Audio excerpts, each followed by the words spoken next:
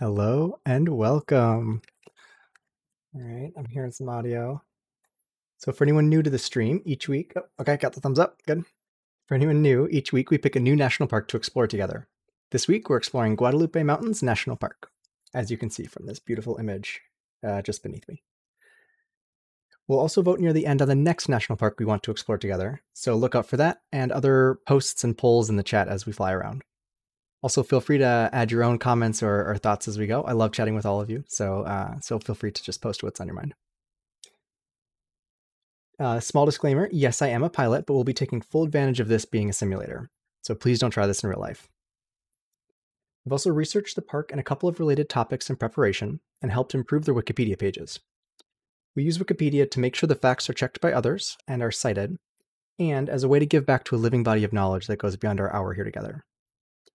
To that end, if you notice anything that's missing or could be better clarified, feel free to go and update the wiki pages. As the wiki community often says, be bold and make the changes. Without further ado, I'm Jules Altus and I'll be your pilot for this evening. So sit back, relax, and let's explore Guadalupe Mountains National Park.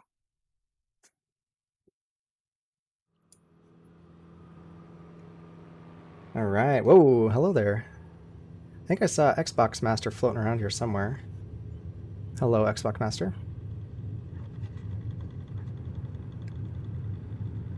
Thank you very much, Fractals. So as I do my little takeoff roll here, I'm in a fun little aerobatic plane, so it's a little harder to control, but it's a very fun one to fly. I'm gonna get myself off the ground here. So Fractals posted up the poll, have you ever been to this national park, to Guadalupe Mountains? So yes in the last 10 years, yes once upon a time, or not yet. As for me, I'm in that not yet category. It was on my list. My wife and I actually did a road trip,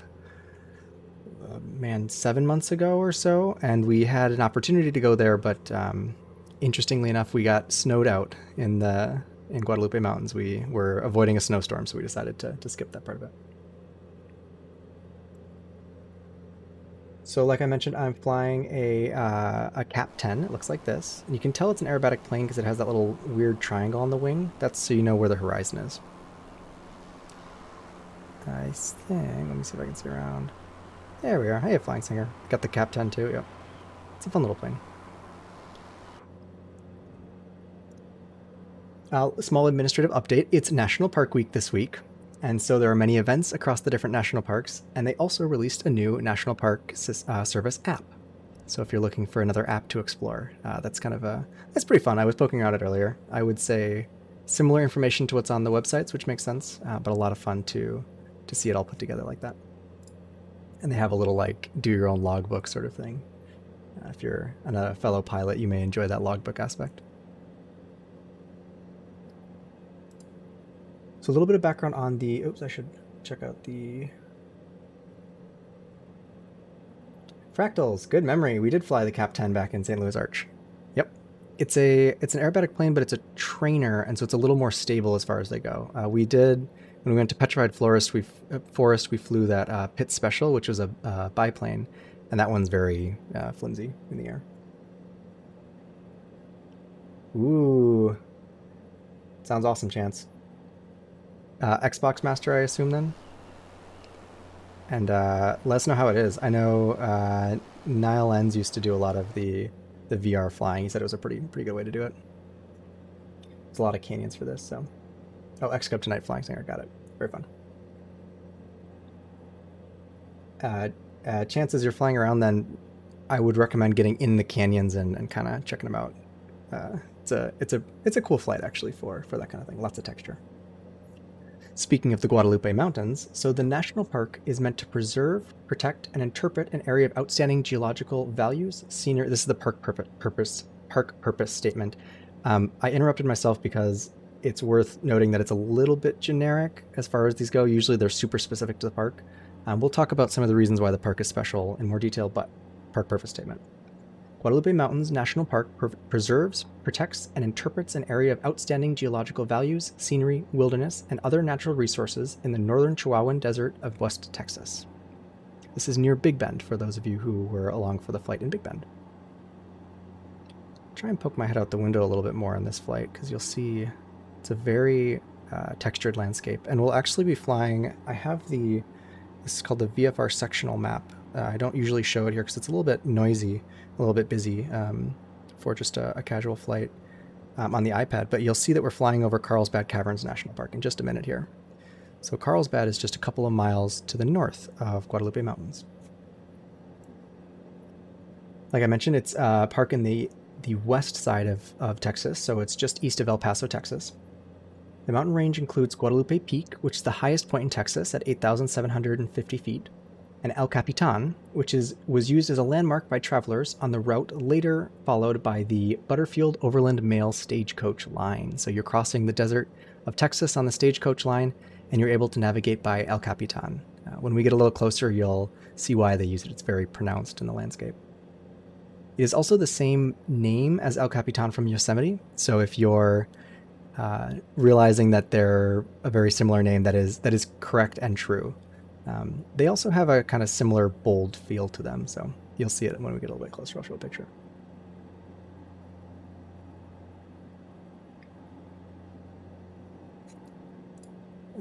Okay. The other piece of the park that's worth knowing about is the gypsum sand dunes, which lie on the west side of the park. So we'll fly over those a little bit. They're smaller than the White Sands National Park sand dunes, but it's a similar sort of sand that occurs there.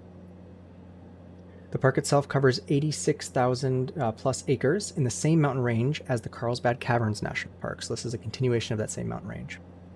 It's also a karst landform. So for those of you who were here when we went to Mammoth Cave, you'll remember karst formation. So you'll notice some of that same kind of textured landscape. I can kind of flip a wing here. So you'll notice off in the distance, it's sort of carved in a little bit like the area around Mammoth Cave was. So same sort of thing, limestone cave system. I do have two videos about the park today. They're both a little short, but they're highly related to the topics. So I'm going to play them instead as we get to each of the topics. So I'll play the first video and the first topic, second video and the second topic, and you'll learn a little bit about the park at each one.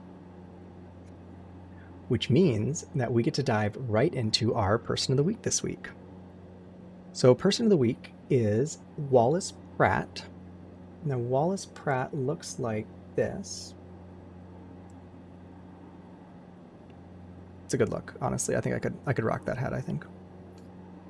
So Wallace Pratt, why this person for the park? So in 1921, Wallace Pratt, who was a geologist for Humble Oil and Refining Company, was impressed by the beauty of McKittrick Canyon, which will be the first canyon we fly over, and bought land to build 2 houses there. Both were used as summer homes by Pratt and his family until 1960. Wallace Pratt donated about 6,000 acres of the McKittrick Canyon, which later became the Guadalupe Mountains National Park, and was dedicated and formally opened to the public, September of 1972. So that house, one of the houses that he donated, looks like this. You can still see it in the park if you go and visit, when you go and visit. Kind of a cute little house, and you'll see the area is really incredible. Actually, I have a picture of it. I'll pull it up real quick so you can get a sense. So I may show this later too. But that's McKittrick Canyon. And looking from a distance, it looks kind of like that. So, very cool place to go.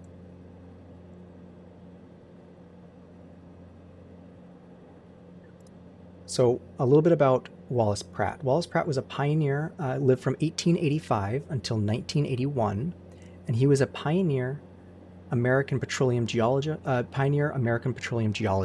Excuse me. He was notable as the landowner of the McKittrick Canyon land parcel to the Guadalupe Mountains National Park. That piece that I just mentioned. Let me quickly trim up my plane before I. This is the same thing you do in a real airplane. I have a sort of speed target that I'm going for. Okay, that should work. You can get a view of the landscape too. Flying Singer is just booking it down there. Okay. So as I was saying, Wallace Pratt was a pioneer petroleum geologist. He joined Humble Oil and Refining Co. in 1918 as the company's first geologist. Prior to that time, the company had treated the search for oil as largely a hit or miss. You may remember when we went to Gates of the Arctic National Park, we talked a lot about how important geologists became to the oil industry when they realized that they could provide insight on where oil probably is located. So he was one of those geologists. Pratt, joined by 10 other geologists in 1918 to 1919, proved that geology was an important factor in finding oil. Among the notable contributions, early contributions made by Pratt and his staff were geological studies that led to the correct interpretation of the structure of a huge oil field in East Texas. Pratt also played a prominent role in the scientific progress of his profession. After studying others' results, Pratt concluded that the Humble Oil should establish a shop in Houston for geophysics research and development and manufacture a refraction seismograph recording in the field. That tool, the refraction seismograph, would be a way then of finding oil, something more scientifically based. Pratt served as Humble's chief geologist and later director, and then later vice president. In 1937, he joined Standard Oil Co., which was Humble Oil Co.'s parent firm in New Jersey, and once again rose to director, then executive committee member, and finally vice president, a position he held until his retirement in 1945. Just a little bit about Wallace Pratt, the person of the day. Now we're going to fly a lot of this stuff that we're over right now. This is Carlsbad Canyon, so I can do actually, part of the reason I picked this plane, we can do some of this sort of stuff. So when we go to Carlsbad, we'll take a slightly different route so we get a different view. But you can see that kind of karst formation. It's supposed to be a very pretty park to go hike around as well. Guadalupe Mountains too, both of them. But we are right over the center of Carlsbad National Park.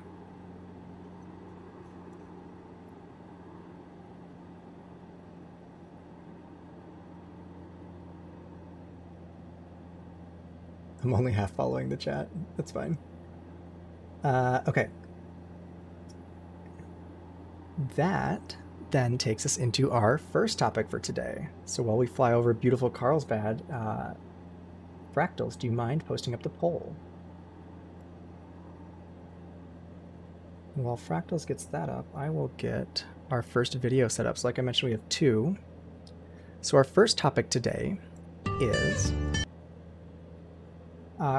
reefs. We'll talk a little bit and specifically about coral reefs, but the topic generally is just reefs. So people vote on that, and let me do this.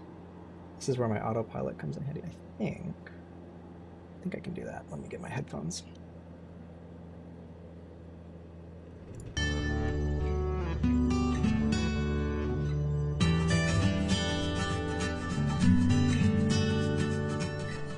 It has been said that the national parks of the United States are often established to preserve an outstanding geologic feature. Perhaps the biggest reason the Guadalupe Mountains of extreme western Texas was established as a national park was to preserve the best Permian fossil reef in the world. Okay, so quick pause on that one. So the reason it was created may be to preserve this coral reef, this ancient coral reef. Also, we're only going to watch about 2 minutes of this video. Okay. The fossils of the Guadalupe Mountains reveal what life along the coastline of a shallow inland sea some 240 to 280 million years ago was like. The reef was built by an accumulation of invertebrate skeletons such as algae and sponges. These skeletons were cemented together by another organism that helped form the solid rock. The blue area on this map shows where the sea existed, and the colored outline on this map shows where the limestone reefs formed along that ancient coastline. By the end of the Permian Age, the reef and I'm going to quickly pull up that reef system. This whole video is very, very low quality, which is unfortunate, but let me see.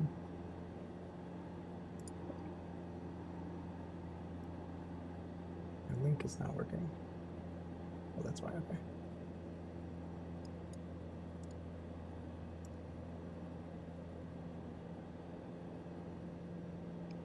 All right, so this is that reef system, so you can see where it is relative to the rest of the land.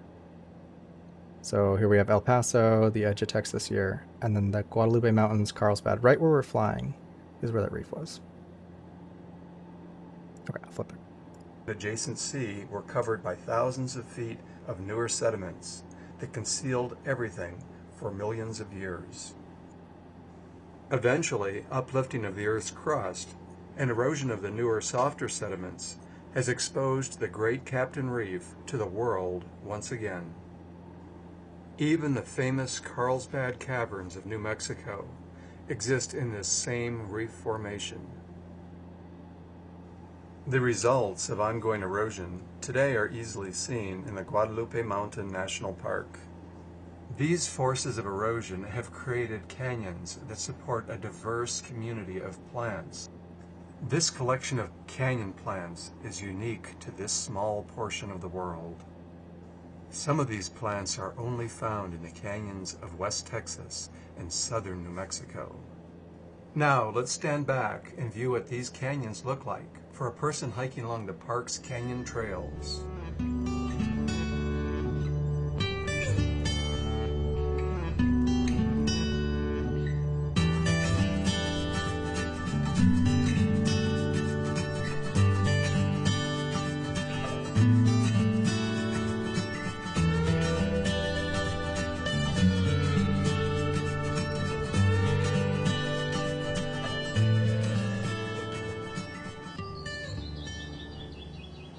So now that we know what the canyons look like, let's look closer and see what a wonderful assortment of plants grow down in these stream beds of what we call a sky island or mountain environment. The chink. Okay, so the rest of the video is about the plants in the park. So it looks like, folks, what most of the votes are comes from coral polyps, symbiotic relationship with certain microscopic algae, or it's just a pigment, or they're just born that way. And it looks like most people got the correct answer on this one, which is that it comes from the coral polyps and they have a symbiotic relationship with microscopic algae. So we'll talk a little bit more about that relationship.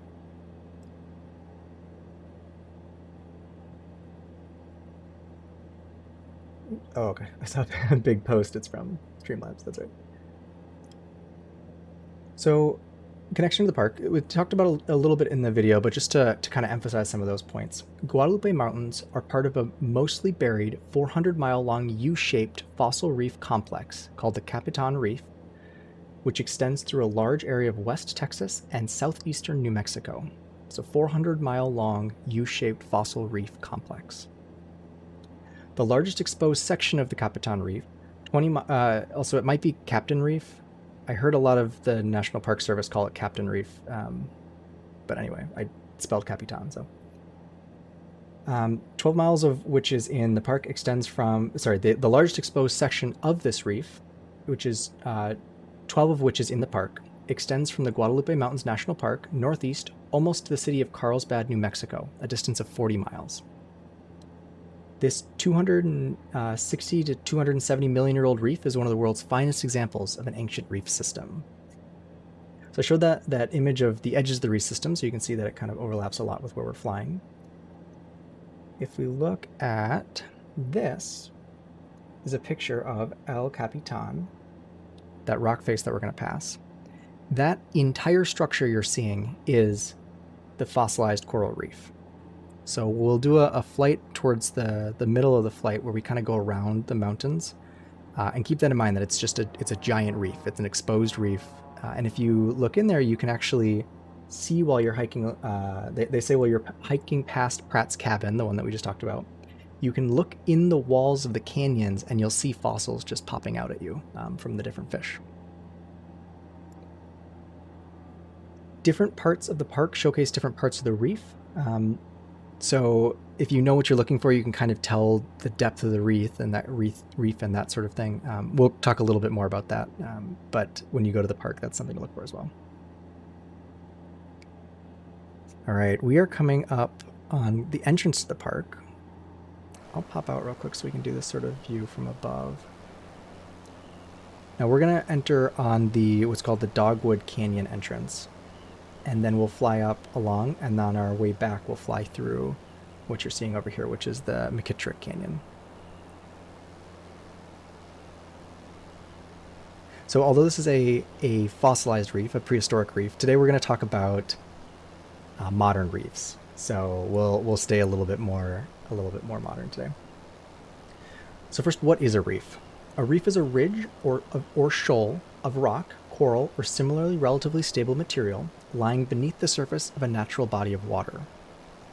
So the criteria for a reef is actually pretty open. Now, this is a topic with a lot of categories and a lot of subcategories of those categories. Don't worry about trying to remember it all, because the really important things to focus on are what they all have in common, and then the impacts that it would have to the environments that they're in. And you'll see those kinds of threads drawn throughout. So I'll talk about a lot of categories and subcategories, but it's all about the impact to the ocean when the reefs exist. So first, what types exist? There are three main types of reefs. There's biotic, abiotic, and artificial. So a biotic reef would be formed by natural processes or living processes like coral reef, for instance. I'll pull up a picture of that. Maybe you're familiar with these. Or so that would be a biotic. An abiotic would be formed by non-living, but natural processes still. For instance, maybe the deposition of sand. So that would be like this sort of reef system. And the third one, artificial, is made by humans. So for instance, you could use blocks of cement, and that would be able to create sort of an artificial reef for maybe homes for fish or to start a colony there. You can also use, for instance, tires if you wanted to. Which was someone's brilliant idea. Was not an accident to pour a ton of tires in. They were trying to make a reef. It did not work out, and it actually has a lot of environmental problems now. But that was the idea, at least, and technically doable. All right, so let's talk a little bit more about biotic reefs, since that's the kind that we are dealing with in this park. There's three really common ones that you might come across. So the first would be an oyster reef. So the preferred substrate for oyster larvae is the shells of other oysters, and so they tend to settle on adult oysters and develop layers, building upwards, and eventually forming a fairly massive, hard, stony calcium carbonate structure where other reef organisms like sponges and seaweed can kind of grow. And it becomes a habitat for fish or other mobile organisms as well. This is oyster reef. Next one you might encounter would be a sponge reef. These are pretty uncommon now. The only place you can find it is the Western Canadian continental shelf. Historically, though, they were much more common. So these reefs are formed by certain sponges, which have a skeleton made of silica, and are often referred to as glass sponges. Like I said, they're pretty rare, and they're considered living fossils now, because they've been around and haven't changed a ton. Pop back in the plane here as we cross over the mountains. The last one would be a coral reef. So a coral reef is an underwater ecosystem characterized by reef-building corals. Reefs are formed from colonies of coral polyps held together by calcium carbonate. Most coral reefs are built from stony corals, whose polyps cluster in groups. So this would be an example of a coral reef. So that's examples of biotic types of reefs. The actual way that the reefs form will have a different sort of impact on the name, or at least the kind of development pattern that it goes through. So common biotic reef types, coral reef types you might encounter are fringing reefs, barrier reefs, and atolls. And then we'll talk a little bit about platform reefs too on the side. So fringing reefs, okay, the Wikipedia articles for these are sort of great and sort of funny. Someone took like a Microsoft Paint and just sort of drew what it looks like, but it's really helpful to explain, so I'm going to show them, but they're really, really quickly drawn, so you'll see what I mean. But anyway, at least it'll kind of explain it. So a fringing reef looks like this. Okay, so you have your slope of land, and then the ocean, and then the fringing reef on the side. An actual fringing reef would look something like this. This is a real life one. The second kind of reef would be a barrier reef. Oh, I'm sorry. Yeah, so the fringing reef is a reef that is attached to the island, so kind of attached to the shelf like that. A barrier reef, which here's a terrible picture, looks like that, and it forms a barrier around an island, resulting in a lagoon between the shore and the reef. So an actual picture of what these looks like would be like this, a barrier reef, the Great Barrier Reef being an example. There's another example that we just saw, though, in Florida, which is the Florida Keys Reef. And this is something that I didn't know until looking into the reefs here, but if we zoom in, so there's Dry Tortuga, there's Key West.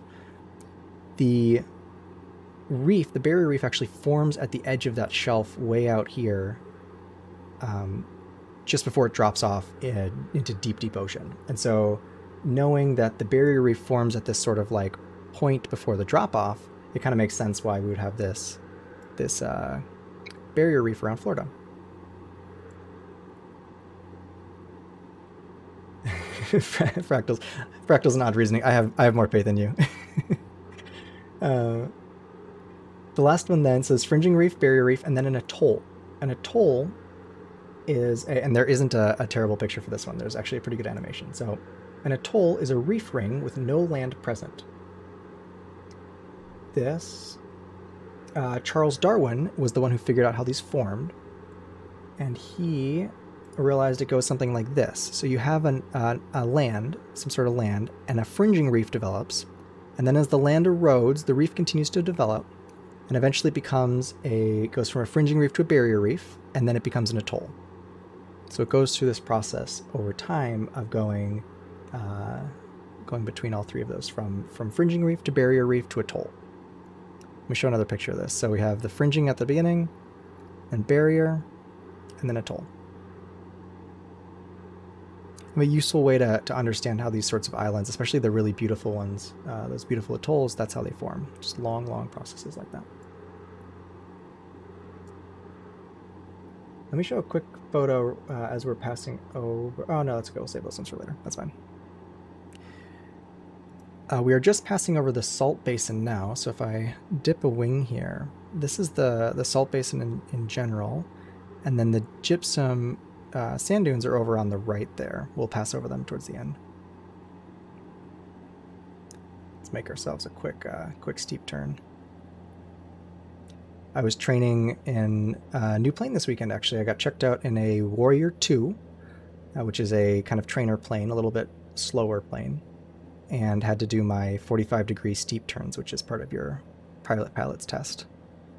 So, fun fact on 45-degree, I just did a 45-degree turn. I think it was pretty precise. I don't know if I would bring it to the FAA, but it's okay.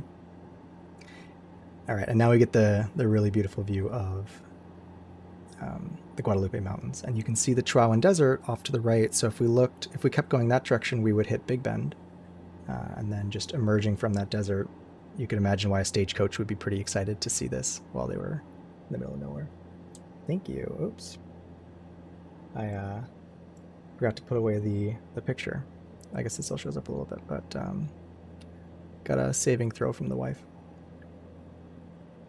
Let me just pop out so I can actually see this hole. There you go. All right, so fringing reefs, barrier reefs, and atolls. We talked about how all three of those tie together. Another type of reef to be aware of, and there are actually quite a few of other ones of various degrees of frequency you'd see them, would be a platform reef. And this is, or it's called a bank reef or a table reef. And it's basically if you remember that picture where the guy was putting concrete blocks down on the ground?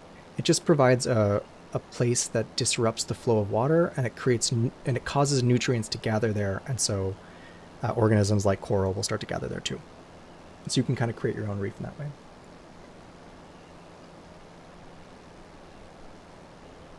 So the reef itself has a bunch of different zones. I talked about how there's zones you can see in the park too when you go to visit. So one of them, this is a picture that has sort of all three on it. And I'll talk through what each of these is. So there's the inner reef, the reef crest, and the outer reef for the forereef. Each of these different zones is a different ecosystem with different types of habitats. So these three are the kind of three commonly recognized, but there's a bunch of different zones you can divide it into depending on the environment. One thing to keep in mind is most coral reefs exist within 50 meters of water. So if you ever go scuba diving, you typically stay in the first 50 meters of water because that's where all the interesting stuff is. So the reef crest is the shallowest part of the reef. It's subject to surge and tides. When waves pass over shallow areas, they shoal, which looks like this. And because of that, it creates agitation in the water. And then that sort of agitation is exactly where coral flourishes. So that's why it sort of gravitates towards that edge as the water shoals. Then you get those reefs. That's also the 1,000-foot high cliff of El Capitan, which we can see right there. It's that sort of view right off my left front wing. That is formed at the reef crest. So that's where that comes from. The forereef zone is the zone above the reef floor or the reef drop-off. This zone is one of the reef's most diverse areas. Coral and calcium carbonate algae provide complex habitats in areas that offer protection, such as cracks and crevices. So this is where you might see various types of fish or eels or that kind of thing on that forereef, the outer reef. The back reef then is a sandy bottomed flat, and it may be behind the main reef containing chunks of coral. This zone may border a lagoon and serve as a protective area, or it may lie between the reef and the shore. And in that case, it'll be a flat, rocky area. Fish tend to prefer staying in the inner reef when they can get some of the wave protection and nutrients. All right, there's our El Capitan view. Let me pull up a better photo of it. So this is El Capitan from a distance. It's gorgeous. This is one of the ones I would love to see them do a better model of.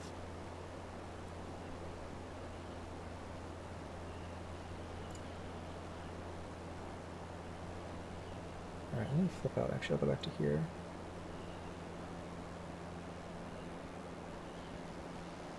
Yeah, out of reasoning. 30 million years. Just a casual couple. Flying Singer, it's a fun plane. That's part of the reason I got it too. It's cheaper to fly typically. It's slow, but I don't mind flying slow. It's a style choice, I guess. All right, we're taking the long way around Guadalupe Mountains here. So we talked a bit about coral reefs. Let's dive into a little bit more about how they actually get created and the process by which a reef would be built. So one question that immediately occurred to me, has anyone been scuba diving before or snorkeling in coral reefs? Be curious if anyone has any fun stories or like things that stood out to you, things maybe you weren't expecting about them. I was fortunate enough to do a scuba trip in 10th grade. So my 10th grade biology class did a scuba trip down to Roatan. And I remember the thing that really surprised me was when you would scuba dive between crevices, and we were on the beginner scuba routes, so we didn't do anything too intensive, but I remember being surprised at how textured the floor is. And I mentioned that outer reef has a lot of crevices for fish to hide, so that's a really fun place to go scuba diving, but it's surprising how textured the whole thing is. You'd think it's sort of smooth from ocean, but it's not.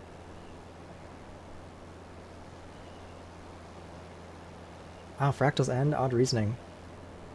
Coral would crack when dried out. Mad Wisping Girl, I don't understand. I think it does crack when dried out, or it can be cracked. Actually, that's one of the ways that the inner reefs form, is the coral gets cracked off by fish, and then it kind of becomes the sand or the particles in the inner reef. So.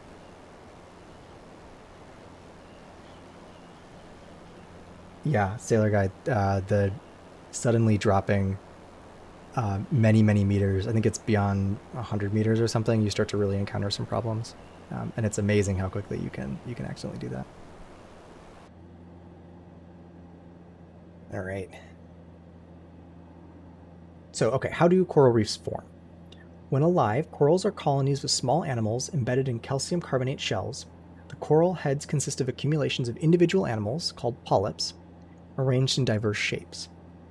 Polyps are usually tiny, but they can range in size from a pinhead to 12 inches across. So this is a picture of a coral polyp. It's a drawing, and they're kind of weird looking, so if you're, I don't know, if you're squeamish, I guess. Well, anyway, it's a diagram of a polyp, so.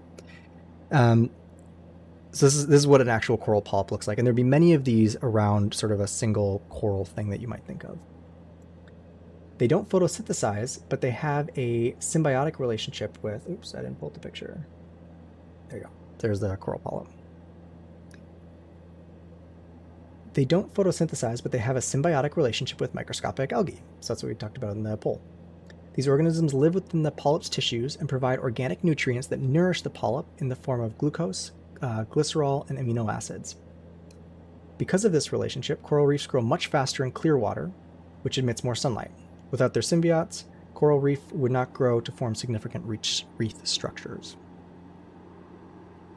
Corals get up to 90% of their nutrients from their symbiotes.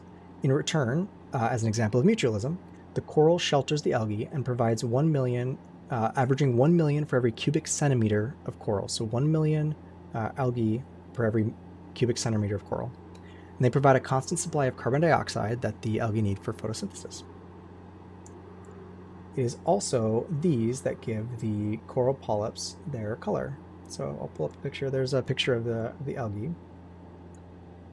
A coral that loses a large fraction of its algae becomes white because it doesn't have that color anymore. Or sometimes pastel shades depending on the coral, but it's usually white. And that is called bleaching. So if you've ever heard the term bleaching, or that, you know, the danger in the oceans would bleach the coral, it looks like this. So that's when they lose their algae counterparts. And if that happens, it can cause the corals to die. Things that cause bleaching are things that cause stress on the animal. So when the coral gets stressed, such as an increase in water temperature, it expels all of its algae, and then it can't survive because it doesn't have that food source that it needs.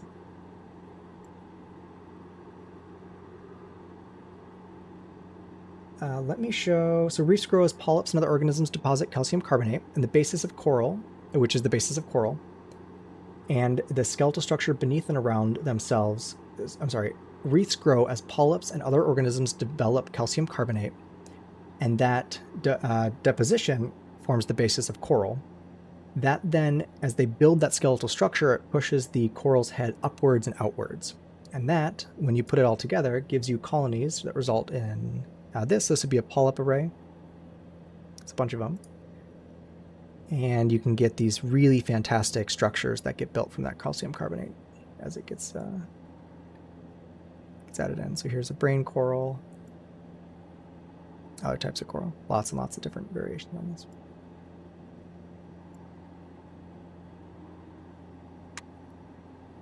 Okay, so we are now coming to McKittrick Canyon. Hop out real quick because this is one of the prettier places of the park, in my opinion.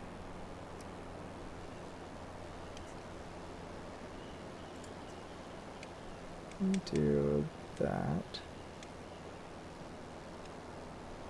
Playing with some of my settings. Okay, so this looks like, I showed this a little earlier, but that's McKittrick Canyon looks like this in the real world. And then we're going to be coming up in just a moment here on a view of Guadalupe Peak. And so that's what it looks like in a view just a moment later.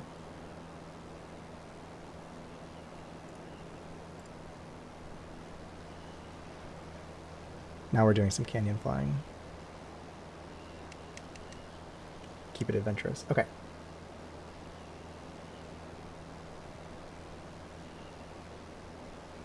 One of the other pieces about coral reefs is that they form some of the most productive ecosystems because they provide complex and varied marine habitats and support a wide range of other organisms.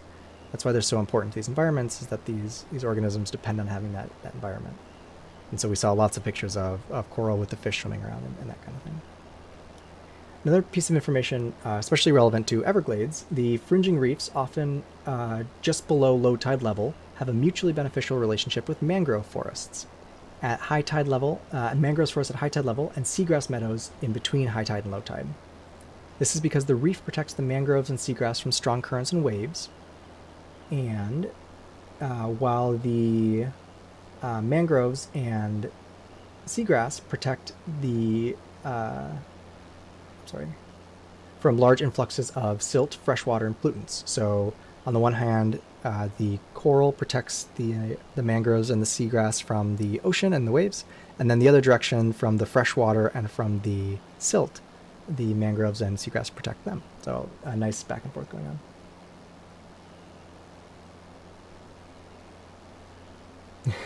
Fractals.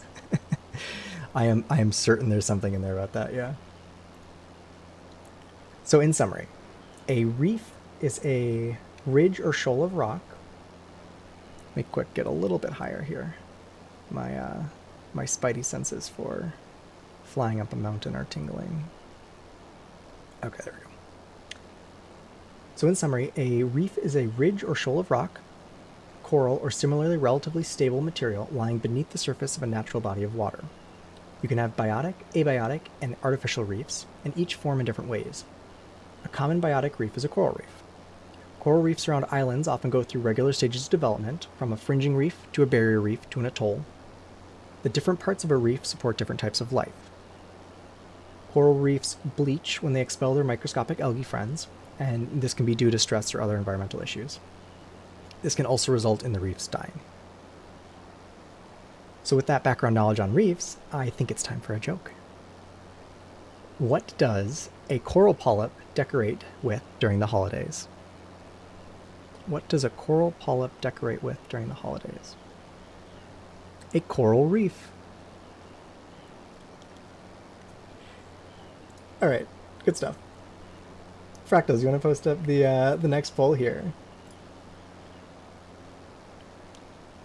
And this is a opinion poll. I removed summer so there wasn't an obvious best answer.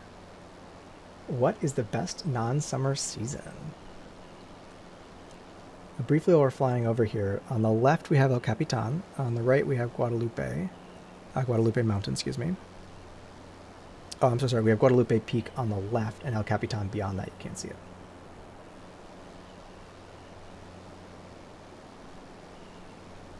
Okay, 2 votes for spring. So while people are voting on that, a little bit about why. So the second topic today is seasons. And I always try to pick topics that, when I start to research them, are surprisingly interesting. So I hope that you'll find that seasons are a little bit more interesting than you may expect. So connection to the park. The fall colors in the park are supposed to be incredible, especially because they have a tree called the Big Tooth Maple. So that tree looks like, oops, that. So it's got this brilliant red color, and as the leaves change. So let me pull up this video real quick. So we're heading out to the gypsum sand dunes, and what I'm going to do, I'm a little faster than I expected to be, so I'm going to loop around and get another view of the mountains. Because the gypsum sand dunes, you can kind of see them from here, but the mountains are the pretty part. So again, we'll watch just a couple minutes of this one, but this is the second video that I mentioned.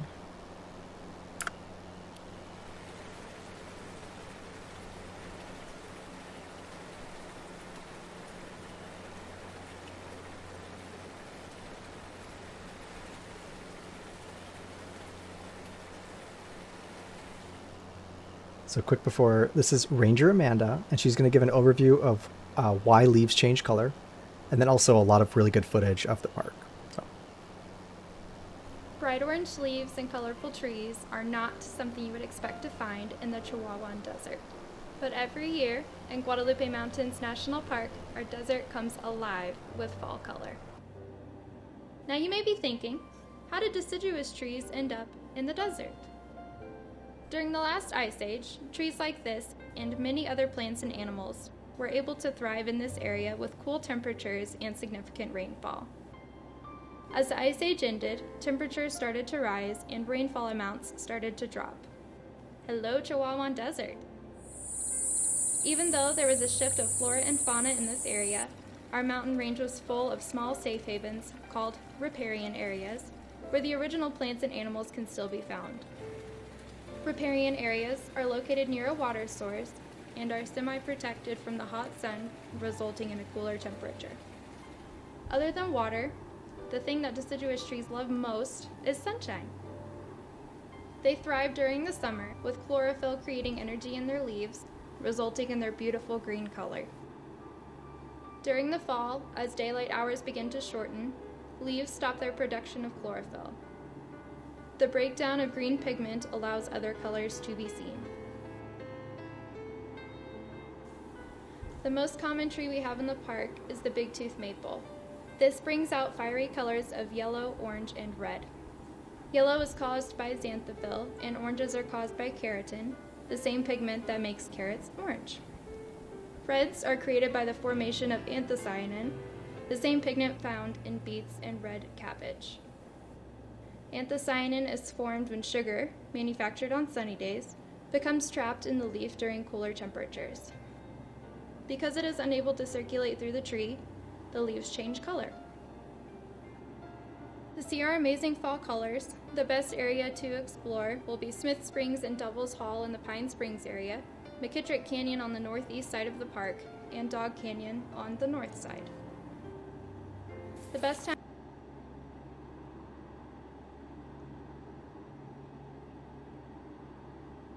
Cool. Thanks, Ranger Amanda.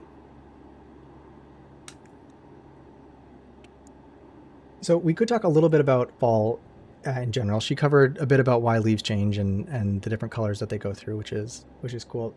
But I wanted to take a step back and look at kind of a bigger picture with seasons. So, before I dive into that, it looks like we have 60% of the votes for the correct answer, which is spring. I'm just kidding. It's so sad for winter, although I do get that. Okay, so just a fun little poll.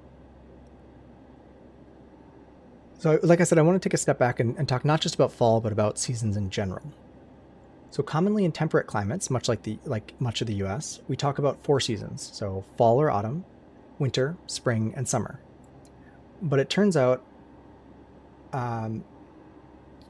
it's better to think of seasons from an ecological perspective, as having 6 parts. So we typically talk about 4 seasons. Hopefully by the end of talking about seasons, you'll walk away going like, oh, maybe we should really think of them as 6 seasons, huh? All right, so let's talk about why we have seasons, what seasons look like in different parts of the world, and then hopefully walk away with that mental model about 6 seasons and what that means. So what kinds of seasons are we talking about? A season is a division of the year based on changes in weather, ecology, and the number of daylight hours in a given region. In temperate and polar regions, the seasons are marked by changes in intensity of sunlight that reaches the Earth's surface, variations of which may cause animals to undergo hibernation or to migrate, and plants to become dormant. So why do we have seasons? On Earth, seasons are the result of Earth's orbit around the Sun and Earth's axial tilt relative to the elliptical plane, which is a way of saying that Earth is tilted, and so as it moves around the Sun, different areas get different amounts of sunlight. So like this, right? We have a tilted Earth, and then the direct sunlight goes to different parts of that Earth where it hits it.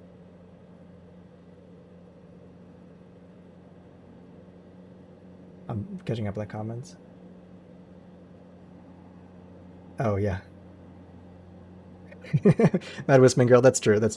Yeah, I don't live in a place where I have to deal much with winter anymore. So, which for those of you who have seen a couple of episodes may know that that's a very intentional and very much appreciated choice in life. Okay, so again, we have the Earth getting different angles, and when you see it all together, different seasons are just different angles of the sun relative to it. So summer, winter, spring, and autumn.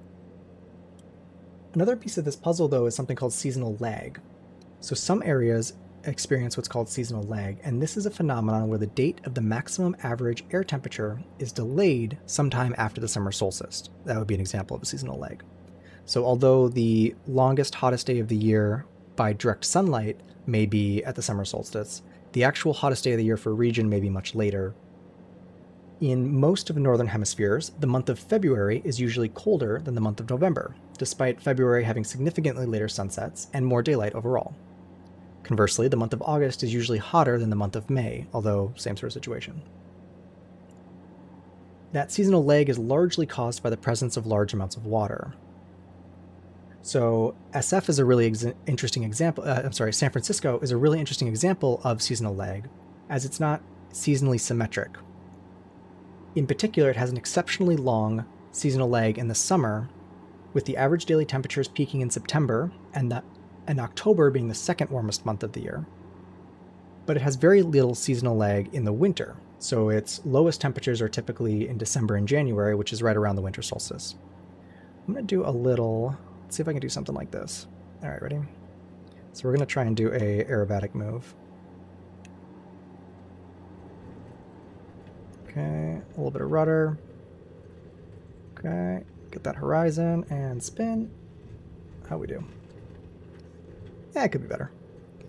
Flying Singer, have you ever done an aerobatic lesson? That's on my list of to-dos for sure.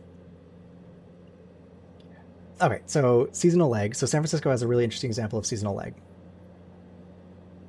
Seasons look a little different in different parts of the world as well. So various cultures define the number and the nature of the seasons based on the regional variations. And so there are a number of both modern and historic ways that different cultures would talk about seasons. In temperate and subpolar regions, seasons are usually based on the four that we talk about: spring, summer, autumn, or fall, and winter. Autumn or fall can use interchangeably. If you've never seen what that looks like over the course of a year, this is an animation of the snow throughout the year.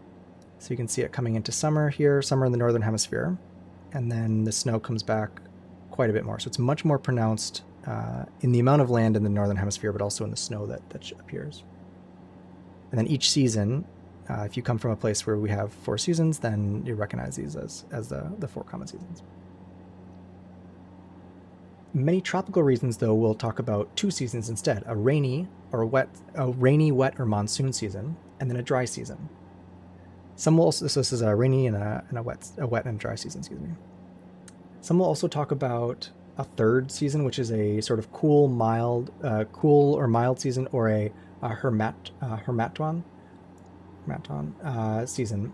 So hermaton, which I had not heard of before, and I think I'm pronouncing it right. I practiced, but anyway, is a season in West Africa that occurs between the end of November and the middle of March.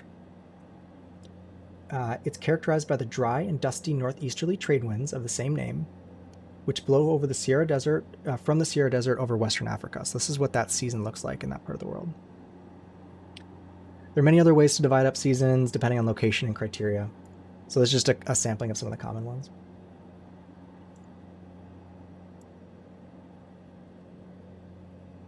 Ooh, Flying Singer, fun. Yeah, glider's also something I want to do. Stearman twice and an AT6 Texan. Good choices.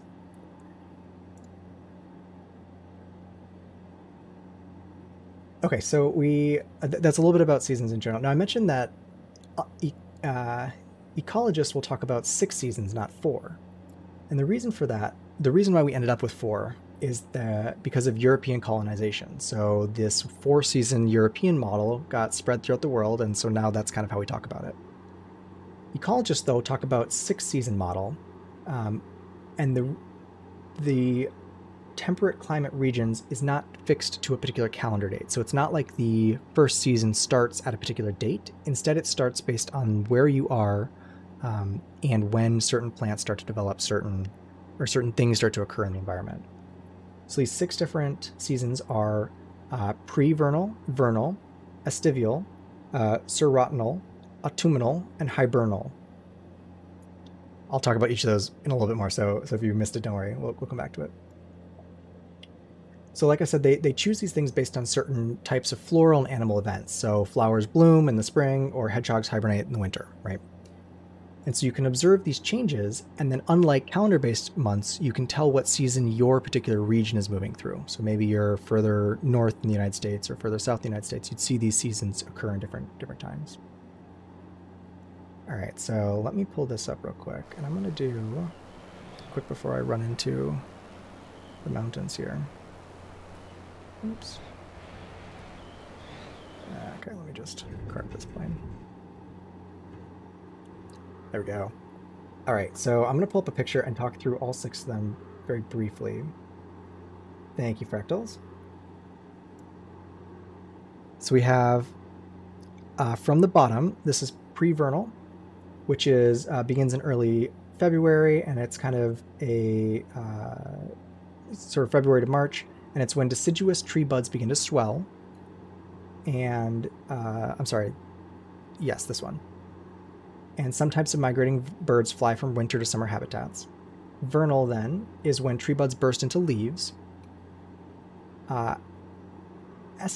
Estival begins in June, and this is when trees are in full leaf and birds hatch and raise offspring.